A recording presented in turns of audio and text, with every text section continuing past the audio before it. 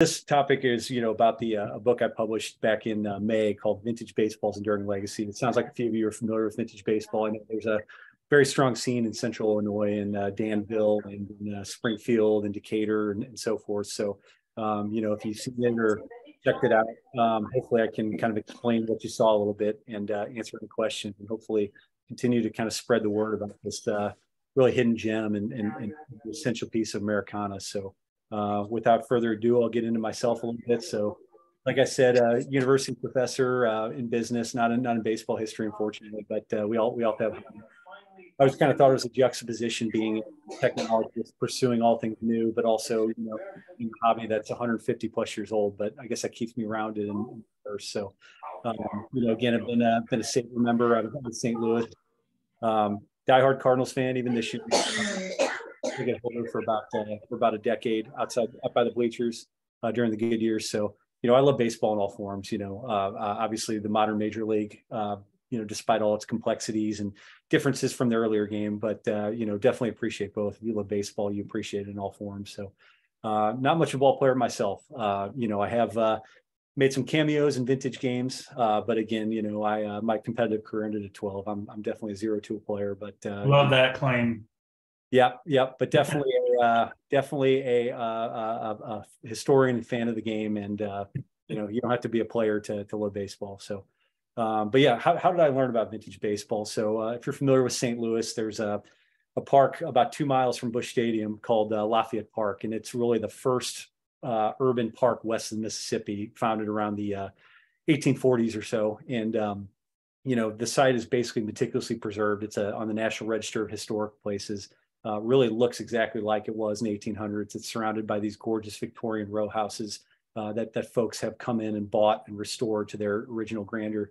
And this 30-acre park was really the site of the first organized club in the St. Louis area called the Cyclone. They unfortunately only played for a year before, of course, the Civil War broke that up and actually saw teammates on opposite sides of the battlefield at Vicksburg. So I'll get into that in a little bit, but that the area has great significance into St. Louis's baseball history and is at home to the St. Louis Cyclone Baseball Club today that play vintage style, and actually got to meet up with them at the St. Louis Cup vintage event a couple weeks ago. So they're still continuing that legacy of their predecessors from 1860.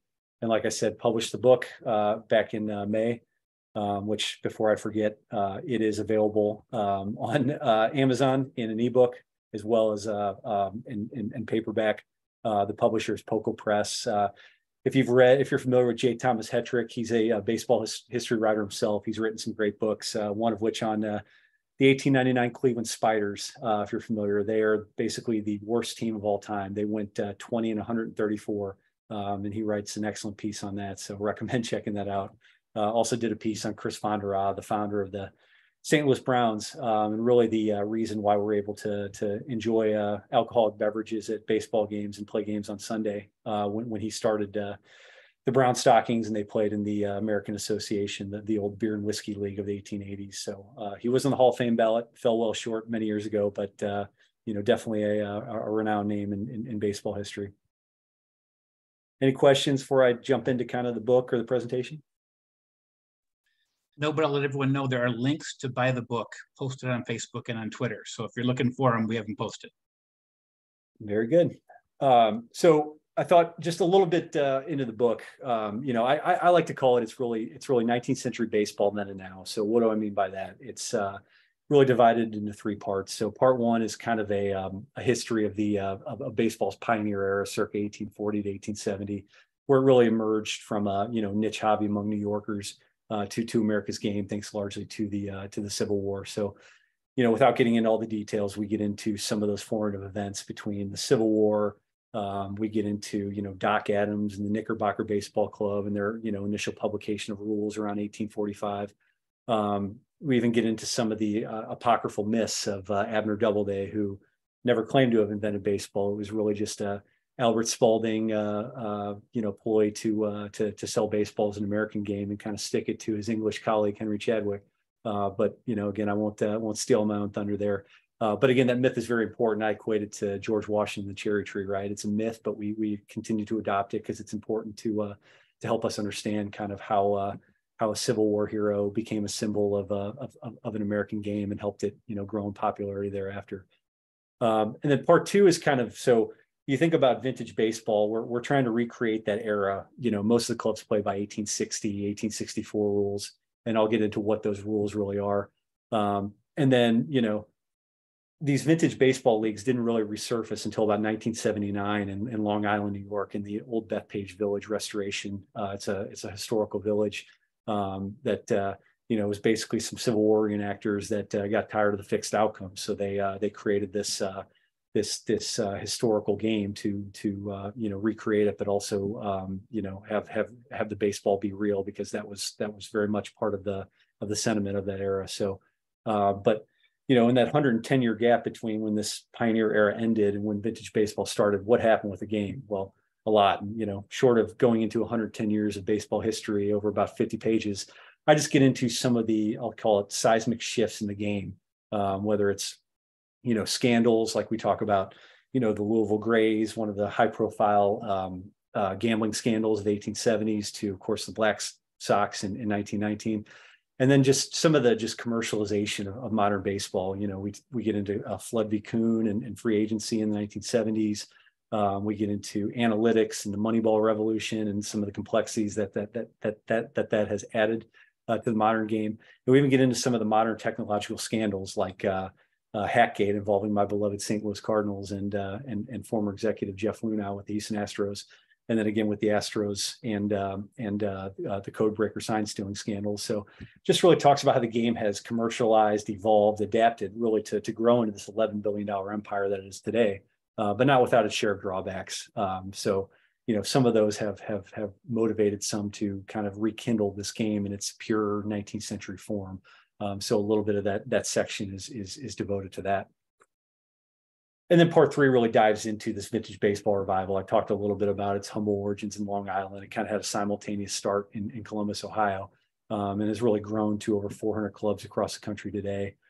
They play by various different eras. There is a vintage baseball association. They have a website, vbba.org. I encourage everybody to check that out. It's really a blanket organization. They have annual conferences and help new teams kind of get started and provide interpretation of rules to sort of maintain the vintage aesthetic to clubs that have questions on things. But there are clubs that play by as early as 1845 rules. You play to 21, which can be very time consuming if the clubs are skilled, and all the way up until the 1900s, 1895 style, where you've got the overhand pitches and a lot more strikeouts and definitely a more challenging for the hitter versus the pitch to contact underhand soft toss that we're used to seeing in these 1860s games. And that's just kind of the text in a nutshell, but it's more than just writing. We've got a whole dictionary of vintage baseball jargon. I mean, that's half the fun of this is speaking like they did back in the 1860s, and we'll get into what some of those examples are. There's also, with the permission of Baseball Almanac, we printed a table of rule changes by year from the 1840s all the way until 1900. And so just very valuable to see how quickly the game adapted, because these clubs were really experimenting, before we had the, National League in 1876. So they'd have these loose conferences that they'd have every year in New York where they'd kind of, accept and reject rules. So that was kind of part of the experimentation. And so it can be difficult to keep track, especially if you're playing vintage ball by different eras. And of course, dozens of photographs, which, pictures worth 1,000 words, and we'll get into a few of those. Already got into that. So has anybody played vintage baseball or seen it? I think, Thomas, you mentioned seeing it in Chicago. Anybody else? I've seen it live. I've never played it. I've watched, there's just a couple teams around Springfield that Sure. I've watched play. Probably the Long Nine and the Long Nine. Yep. Rock Squirrels or something. I don't know, that played out at Decatur. So. Yep. And they have got a great tournament called the Douglas Cup. Yeah. So they're a very active community, and they largely play by these 1860s rules, which are the most popular because it's underhand pitch. It's about pitching to contact. So if you recall, there was no strike zone back then. So gentleman's game, right? That's what they always called it.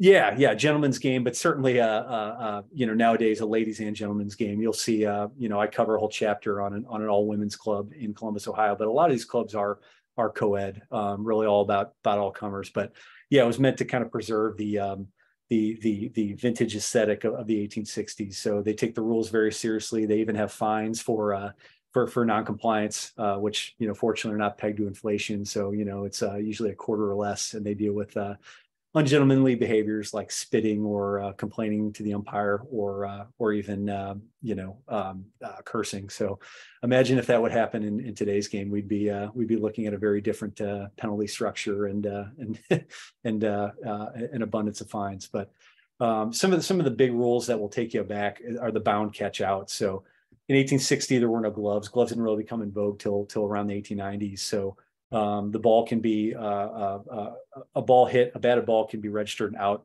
if caught on the fly or on a single bounce, which is often the preferred option. But there's different combinations. So if there are runners on base and there's less than 2 outs, a ball caught on the fly requires a tag up, whereas one of the bounces does not. You'll often see novice vintage baseball players on the base path get tripped up by that.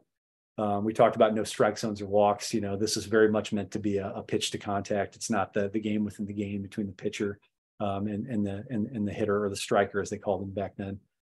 Fair foul, very different. It is not where the ball passes, first and third. It's where it first makes contact. So, if you hit a chopper right into the ground, it hits fair territory and then curves foul. That's a fair ball. So, you can see people kind of exploit that chop swing. They even play obstacles. So I recently saw at the St. Louis Cup a few weeks back, somebody hit a foul one back that would have normally hit the backstop, but in fact it caromed off a tree and then landed in front of home plate. So that was in fact a fair ball, and the runner took off because they were savvy and aware of it. So a little bit of chaos, but all fun. We talked about no gloves and no substitutions. That was the authentic rule in 1860, unless there were injury or illness. Clearly, the modern vintage games will introduce an element of common sense. So that's usually been lifted, especially for this club in Arizona that I covered. Playing in 90-degree heat and wool uniforms. That becomes a rule of common sense. And then again, beyond just the letter of the law and the rules, we have 1860s etiquette. Which is simple things like, no swearing, no arguing with the single umpire, not arguing with the club captain, just different things like that. So very much a civil and refreshing game that is very uncommon today, especially in the modern professional level. Now the equipment is also pretty neat. And is this? Let me see if I can move this, because this is probably obstructing everyone's view. Okay, so the vintage ball is kind of halfway between a baseball and a softball. You also see the stitching is perpendicular, not parallel, because they called it a lemon peel back then because it resembled a scored fruit. And the ball clearly did not travel like it does today, because it's a wound rubber center versus a cork center, like we see in Major League Baseball. So you can kind of see some of these differences. Also, one of the challenges early on to these vintage revival clubs in the 80s and 90s were trying to preserve the vintage aesthetic, but without having, without staying in a budget. So some of these handmade balls would cost up to $40 a piece, which you could go get an Easton Incredible for $5. So some clubs had to kind of cut corners. Some clubs actually, interestingly enough, one of the sustainers of the vintage game was that specs of these vintage balls were actually sent to China and almost mass produced over there at a much lower price, closer to $10 a ball. So while that's maybe not authentic to the 1860s, it was at least the ball kind of looked and resembled what was used in the 1860s. So all sorts of different strategies had to be employed to keep the game at its vintage aesthetic while staying within reason. But I thought this is just a great shot, kind of seeing the inside and outside of the ball. And the bats, of course, very different. This one on the top looks like a tree trunk. You'll see there was a club from Memphis a couple weeks ago that had a bat that weighed, I think it was 8 pounds versus the 2 pounds that you see in the major league. So not meant for comfort and convenience. It was more about just preserving the aesthetic and whatever they were able to produce back in the day. Very little limits on bats back then. There was a rule about 2.5-inch width limit, but there was no weight or length limits like we see today in Major League Baseball. So you can see all sorts of variations. And as they look, these bats are much heavier. The one plus, if you think about in Major League Baseball with these, you can see the handles are much thicker. So you think underhand toss, thick handled bats. Some of these vintage balls might have the same bat for 5-10 years. Whereas you think about in Major League Baseball, the average, on average, a bat breaks every 2 games or so. We all remember the exploding maple bat scandal many years ago. So, this is when bats were sturdier construction, but they're a heck of a lot harder to swing. And then the uniforms, of course. So these uniforms are many of them are period authentic. So we're talking, often wool. A lot of them will have a team logo on the front, buttoned on. Some of these cost upwards of $200. Some of these clubs will, take an old photo and share it with the producer. And try to really capture it as close as possible. And one of the clubs I talk about later, the Mountain Athletic Club, did exactly that with one of the Mountain Athletic Club of the 1890s, which was kind of a unaffiliated feeder to the Cincinnati Reds. But again, you can imagine we play in the summer. You got these heavy wool link uniforms. You are sweating bullets. But that's kind of part of the game. So. A lot of clubs take great pride in that, but occasionally you will see folks passersby that'll jump in and, they're not barred from playing because they're wearing shorts and a t-shirt. So, don't be shy if you see a game and want to jump in. And then, as I mentioned, terminology is, some of the most fun of vintage baseball. So some of the more common ones, a run is often referred to as an ace or a tally. Players were often referred to as ballists. Hard hit ball. There's so many different terms, but some of my favorites are corkers, whizzers, shooters, stingers. A daisy cutter for a sharp grounder. You got to think with the single bounce rule. The daisy cutter was a very skilled shot to be able to hit something hard and on the ground that's not going to bounce up high and make for an easy out. So that's a strategic play if you can pull it off. Complaining was referred to as kicking or chafing, which was often punishable by fine.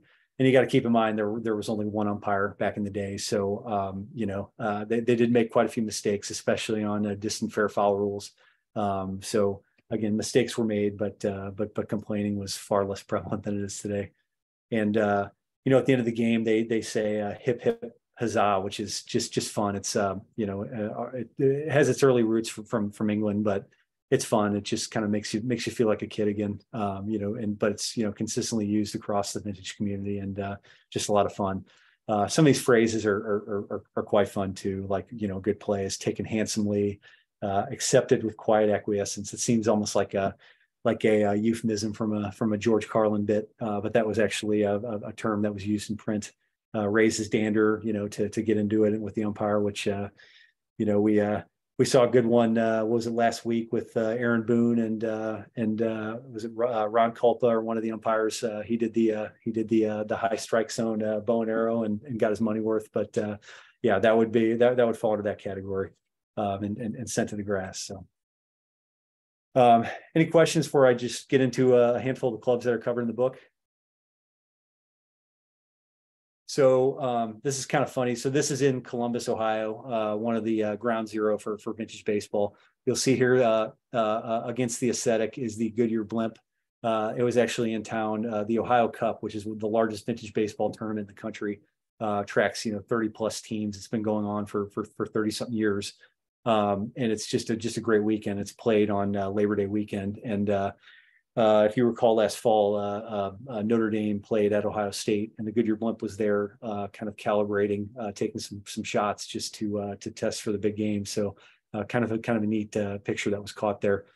You also notice, home plate is a circular piece of iron versus your pentagon. So that's kind of interesting as well. There is a fence here, but most fields do not have a fence.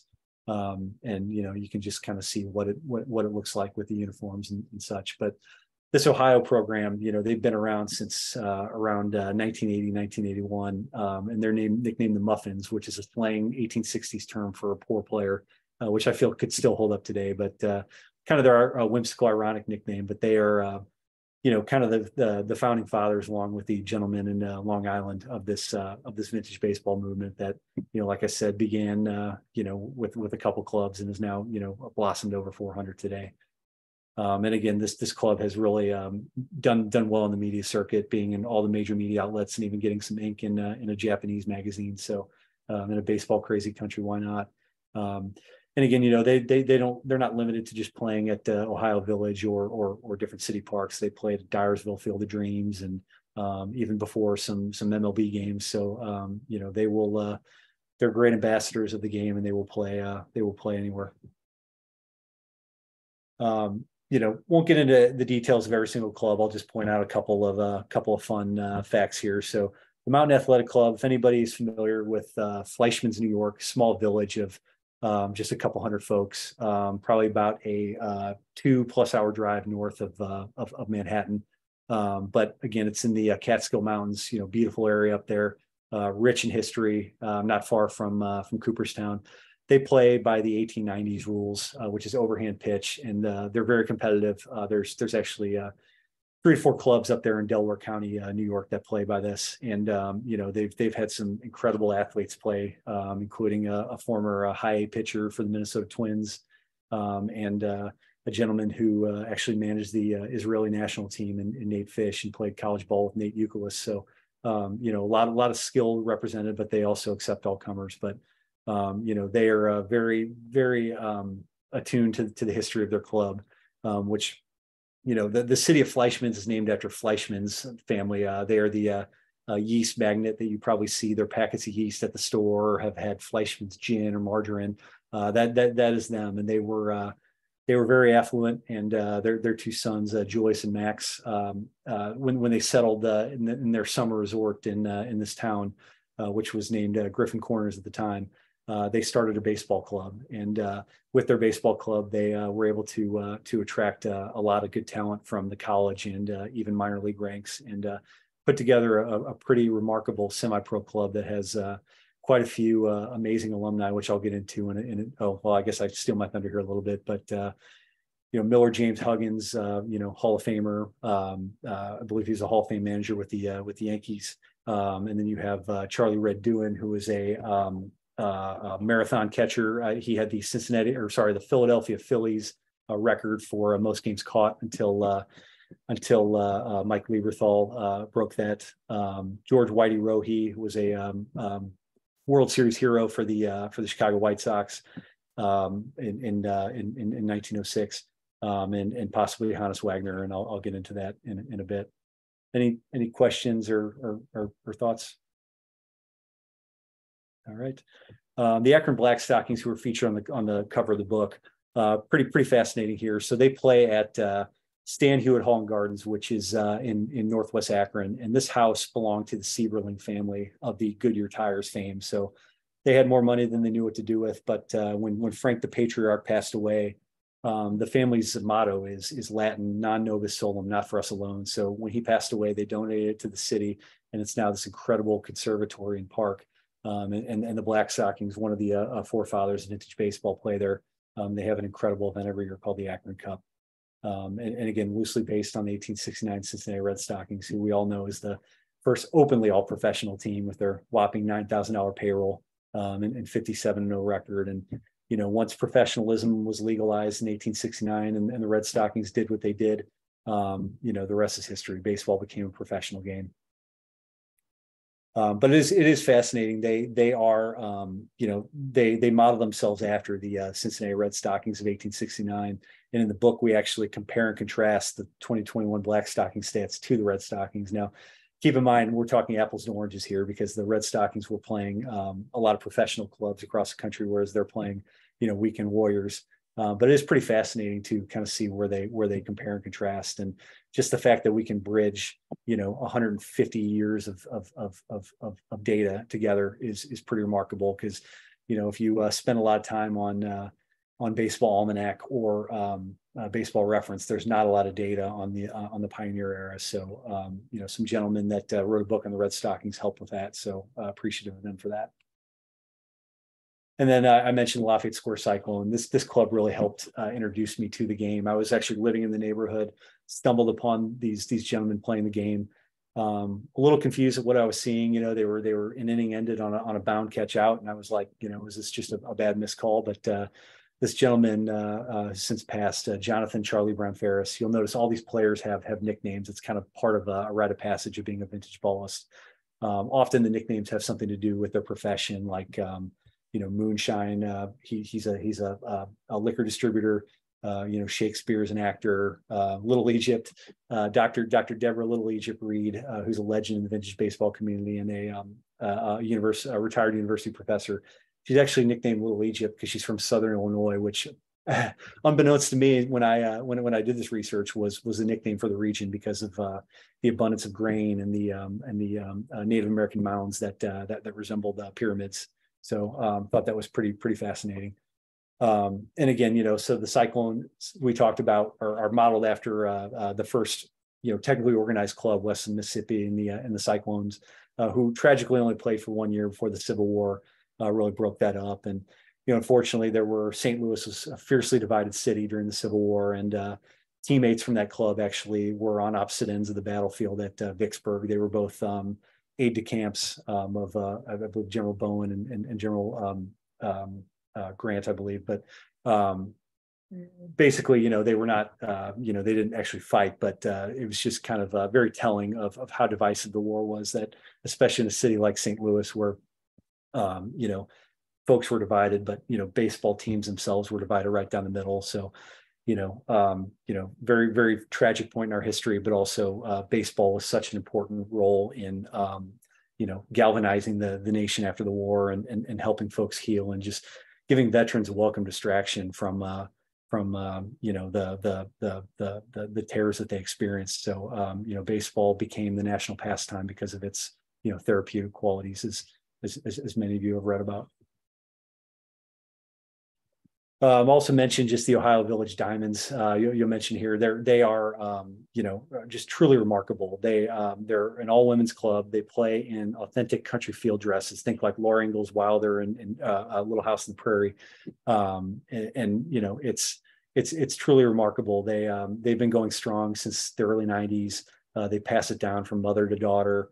They have, college students. They have senior citizens, and they've really been an inspiration. They've tried to spread the game. Vintage women's baseball has had some success in Michigan, even as far as Colorado, but a lot of those clubs have come and gone. So they've really been the torchbearer and have really helped clubs kind of get started and been a great ambassador for women in sport. And they're nicknamed the Diamonds because women have been playing baseball as long as men, and it's just been largely out of the public eye. And so they were called diamonds in the rough because they were playing great baseball kind of outside of the media, because clearly the bias of the media in the 1860s. And then again, the game is not just predominantly in the Midwest and in New York, but we have seen some good traction out west. There's a club in Arizona. There's a whole league in Arizona. They used to be the Arizona Territories Vintage Baseball League, and quite a few clubs from northern Arizona and the Phoenix area. They played ball in the 1860s and 70s there, so they're reconnecting that. But just goes to show kind of how how nationwide this is, and how the game. The vintage game, while it's spreading to the West Coast more recently, baseball has been strong and on the West Coast since the Civil War, and so they're kind of rekindling that with some of these clubs. And so that's kind of the clubs in a nutshell. Unless anybody has questions, I thought I'd get into a little more about this Mountain Athletic Club, because it's pretty fascinating, a bit of a Mount Rushmore of sorts, this photo. How many players would you say there are across the country? The average count per club really varies. Some of the clubs like the Ohio Village Muffins have, they've had upwards of 100 members on their club, but some of these clubs are playing by the skin of their teeth. They often don't have 9 players, so they'll ask the other side to lend some support, or they'll grab volunteers from the local area. So, I'd say, on average, if you take, 400 clubs at about, 10 folks per team, you're kind of in that, 4,000 players or so. Interesting fact here before I turn the page, though, is so this Fort Verde Excelsiors club, they one of the players on their opponent, the Prescott Champions, who were named after one of the first dominant clubs in the Arizona territories. One of the a father-son teammates happened to know the late Dodger legend Maury Wills. He lived in their neighborhood, and they invited him to come to the game, and he sure enough came out and roped a single and joined in and signed autographs afterwards. So that was cool to have a legend go out and do that. So the game is not devoid of celebrity cameos. So this Mountain Athletic Club, this photo, which is in the book, really a Mount Rushmore of sorts. Looks pretty nondescript. Does anybody, without reading the page here, does anybody recognize any of those faces? Probably not. So again, the Mountain Athletic Club, founded in the 1890s by these two yeast heirs, Julius and Max Fleischman. Basically, they were in their 20s. Their dad still ran the business. They were having fun. They invited their friends from the factories, because they had a large yeast factory nearby in Peekskill, New York. Invited their friends, but things really changed for that family when their father passed, and Julius became the patriarch of the yeast enterprise. And that was enough for him. He actually ran for mayor and won in Cincinnati. So he was mayor of Cincinnati in 1900, CEO of the world's largest commercial yeast producer. And his brother and him got in on purchasing the Cincinnati Reds. So you're owning a major league team, you're a CEO of a major company, and you're a mayor. So he got busy. He kind of took a back seat. His brother Max continued to kind of help manage the club, but being the owner of the Reds, this little semi-pro club that they had at their summer home kind of became a center of attention for a lot of folks, a lot of up and comers who wanted to get noticed by MLB owners. Also, kind of an unofficial minor league, as we'll see here from this photo. So this nondescript semi-pro club in the mountains of New York, was very, very important historically, and was held host to many great names in baseball. Special thanks to Colin Miller. He's a fellow SABR member in Central New York, because he really dug this information up on his blog. So we'll point to the first gentleman here, Peekskill Pete Cregan. So, just a factory worker at the yeast factory, recruited by his manager, who you'll see in the center row to the right, to help this kind of fledgling club, because he was a good player. He actually parlayed this gig into a brief appearance in the majors. You think about in the movie, Field of Dreams and Moonlight Graham, going out there for one inning. He went out there with the New York Giants for one game, went 0 for 2 with a strikeout. He did come back, though, and did get that elusive first hit, but well below the Mendoza line in his short stint with the Reds. So again, his major league stats are nothing to write home about, but he did do some damage in the minor leagues, including going deep on inaugural Hall of Fame pitcher Chrissy Mathewson, who I'm sure you're all quite familiar with. So that's just a story that not many of us can tell ourselves. Harry Stevens, you can tell from looking at him, doesn't look like much of an athlete. I always thought he kind of looked like the actor Michael Cera from the Superbad movie, but he was the club manager. Playing baseball was not his strong suit, but administering it was. So you may have heard of the acquiring company of his concession company, Aramark, and he really shifted traditional ballpark fare to think of the old kind of World's Fair, of ice cream and lemonade fare to more of the what we see today with peanuts and soda and the like, and also of course the hot dog, largely kind of credited with introducing that to the ballpark experience. So that nondescript gentleman over there became a concessions tycoon that we still appreciate his legacy today.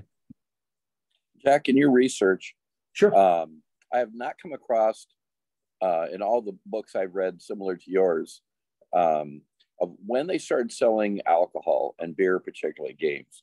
And I would think that maybe St. Louis might have been one because of the brewery connection there. But I've rarely read and said, like, well, as of this date, like these clubs in the major leagues were finally selling alcohol and things like that. Obviously, they weren't during Prohibition. Have you ever come across anything like that? Yeah, a little bit. I crossed into that a little bit in part one when I was doing the research. So if you recall, the National League started in 1876, and that was William Hulbert of Chicago White Sox, now the Cubs, and straight as an arrow. Beer sales were largely prohibited, and then so you had this rival league. So they, I think it was in 1881, they formed the American Association. They basically booted the Cincinnati Reds because the dissenting vote, their club president, W.H. Kennett, voted against it because, sorry, let me backtrack a little bit. So by 1881, they had a prohibition of beer sales in the ballpark, and they asked all the clubs to sign. W.H. Kennett of the Cincinnati Reds was the lone dissenting vote. So they effectively abolished him from the league. The Cincinnati Red Stockings then, I got to get my years right. So Kennett, the Reds were kicked out in the late 1870s. They went on a couple-year hiatus. In 1881, the Reds were resurfaced with Justice Thorner and O.P. Kaler, I believe. And they got together with some other like-minded clubs, including the St. Louis Browns and Chris Von der Aa, and they formed the American Association, which I think began in 1881. And one of their first core founding principles was alcohol sales in the ballpark and Sunday baseball. Oh, that's right. Yeah, is that the Beer and Whiskey League? The Beer and Whiskey League. Yeah. Sorry, I'm kind of blurring the lines between 1878 and 1881, but splitting hairs. But there's quite a bit written in J. Thomas Hetrick's book on Chris Von der Aa and the St. Louis Browns, and another great book by Ed Acorn, Summer Beer and Whiskey, which I strongly recommend. But anyway, so then that Beer and Whiskey League kind of ran parallel to the National League.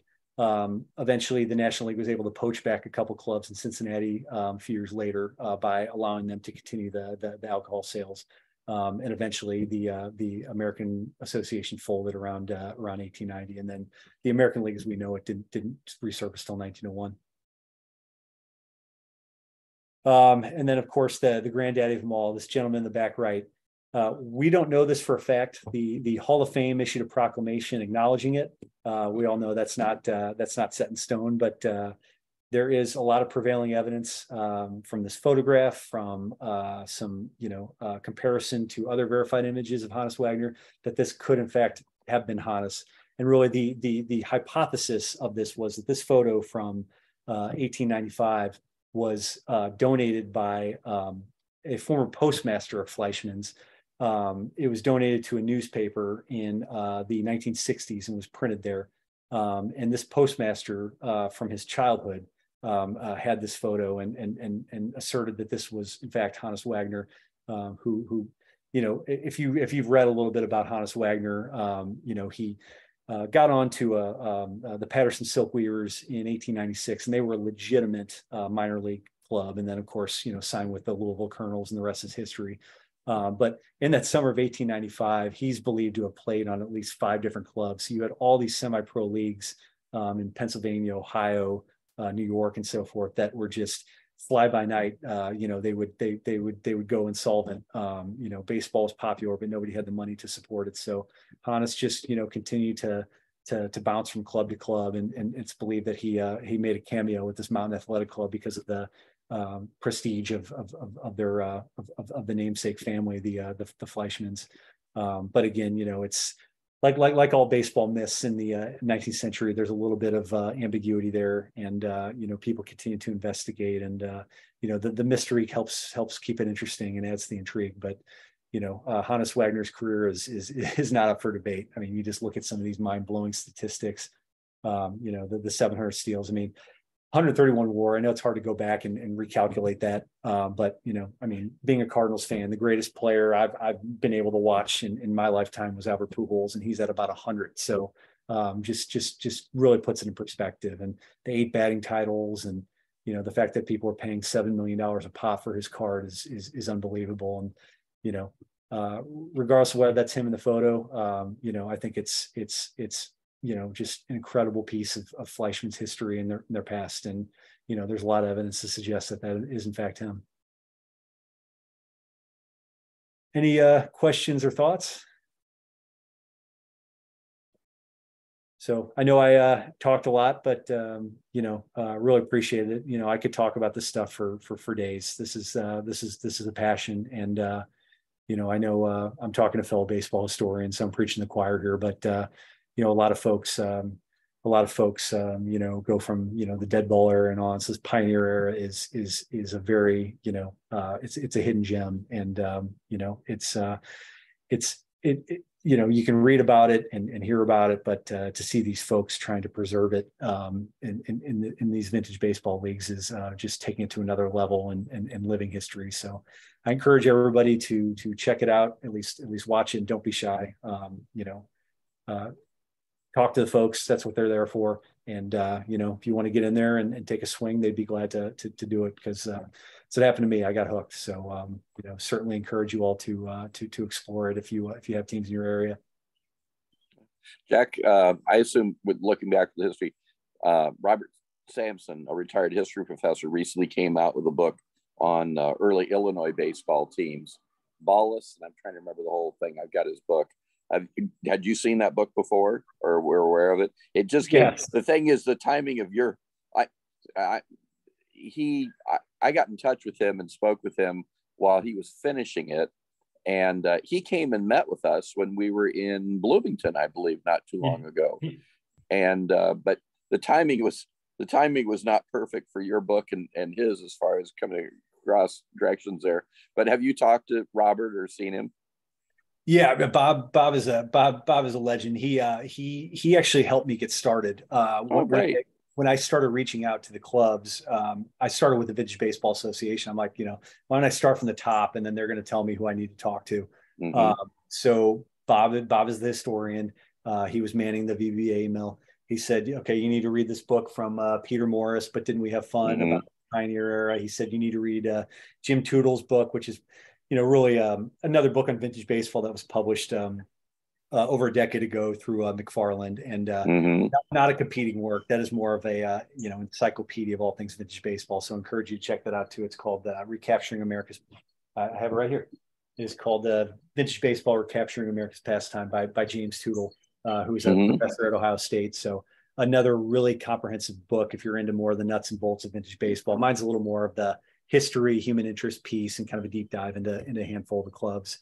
But anyway, Bob was fantastic, very supportive of the book. He actually wrote about a page review that was published in the Vintage Baseball newsletter recently, and it's on the site pocopress.com, so you can read as well. So Bob was just an incredible resource. And I'm not sure. I think he plays with the Rock Springs Club, the Rock Springs Squirrels, or the Springfield Long Nines. They actually played together at the St. Louis tournament. They were called the Springcater Club. So I don't know if they were just merging for that game or not.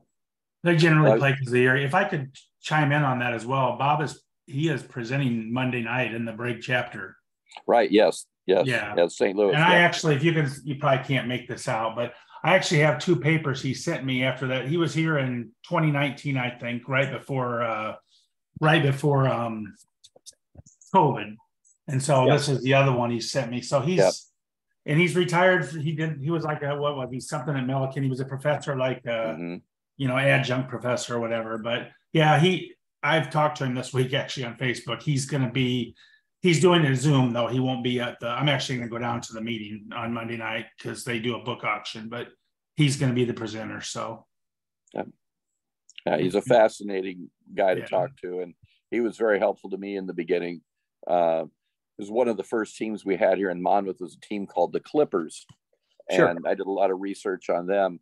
And from some of the things he'd found at the same time, believes that they were one of the junior clubs, so made up of some of the younger ones. But it was fascinating. They went up and played the Forest City. Or am I trying to think? Losing my train of thought. The Rockford Forest Cities. Rockford Forest Cities. Yeah, that was a legendary club. They got beat 76-1, so that gives you an idea. They thought they were pretty good. They did beat some really good clubs, but yeah, they played a team that was made of some guys that have been the former Chicago Excelsiors and did halfway decent against them, but Rockford just absolutely. Oh, and then Rockford came down later that year after they beat them 76-1. They came down to Monmouth to play, and they beat Monmouth here. They let up on them a little bit. They only beat them 54-2. Wow. So the hero, the local the newspaper talked about the hero of the game was the guy who'd scored the extra run. So. Well, they can at least claim to fame that the club they're inspired by, the Rockford Forest Cities, were one of the few clubs that almost beat the 1869 Cincinnati. That's right. In their it was them and the Troy Haymakers, who they got in a fist fight and walked off, and it was ruled a forfeit. But those are the only teams that came close. Everybody else was, just a knife to a gunfight. I was going to say, we're trying to find the location of where that ballpark likely was. It's called the North Prairie, and we think we've kind of got it narrowed down somewhat of where it was. And it may have been in the area where the president of Monmouth College home, and there's a cemetery just north of there. And that area is one of the fairly flat areas that was north of the college campus. And so we think that's where they played, but we've never been able to find it on a map. And for a long time, they would just say they played at the park or something like that. Well, that really narrows it down, doesn't it? So until they got they started playing at the fairgrounds, in like the 1870s, 1880s. We really don't know where they played up until that point in time. Yeah. I was just pulling up the Rockford Forest City score. They took it on the chin a few times, but I think that I think there was one game where it was like by one run. I have all the results posted here. I was just double checking, but that's neither here nor there. And I do apologize. I missed some of the stuff in the chat. I think I was just full screen, and I'm down to one monitor today. But I did see a question about the bats. The one about the circular ring. Yeah, I can pull that back up real quick. Sorry, I'll go ahead and share. But that the one on the bottom with the split grip, that's actually a Nap LaJoy style bat. That didn't become in vogue till the kind of the turn of the century. But yeah, that. They play by different eras. Some of these vintage clubs will experiment and do 1890s stuff, or they'll even do some early dead ball stuff. So that's kind of his gamut. Thanks. Yep. And then I think those were all the main questions there. But like I said, it was being a relative outsider to vintage baseball. They just welcomed me with open arms. You reach out to these clubs. They all have, some of them have, good records and blogs and Facebook pages. Some of them just kind of play and that's it. But just how open people all wanted to share, it was, can you imagine if I tried to write a book on Major League Baseball, they'd say, well, let me see your ESPN pass, so these are just weekend warriors that just poured out their souls. So I just thought it was just spoke to volumes of, the tight-knit community that vintage baseball is. Jack, I'm curious. I couldn't find the raise my hand button on here. Sorry, but I'm curious. What was your total investment and time doing the research for this book? If you said that earlier, I missed it. Yeah, no. I mean, it was probably a 2-year journey from idea to. Keep in mind, I had a full-time job and 2 kids under 7. So it started kind of as a, pandemic hobby idea. I've done I've written articles and stuff. I practice in finance and accounting. So, I do stuff for trade journals, but I'm like, I've always wanted to write a book. And I guess, the introspection of COVID and the people finding hobbies kind of, challenged me to take another crack at it. But again, when you're just, working a full-time job and you're just, plugging away at night, you just chip away a little bit, it's tough to get to 75,000 words. There's some nights when you get 50 and some nights when you get 1,500. So, well, don't beat yourself up. You invested that time during COVID instead of spending thousands of dollars on bobbleheads like I did. So I think your method was best. Yeah, well, you got a lot to show for it. I just have I just have this little thing. So yeah. But yeah, I mean, I think you know, I think you know, there'll be another book eventually, but you know, whether it's in vintage baseball or a more in-depth 19th century topic. But I think I'm a 19th century baseball guy. I just you know, there's too much gold to dig up.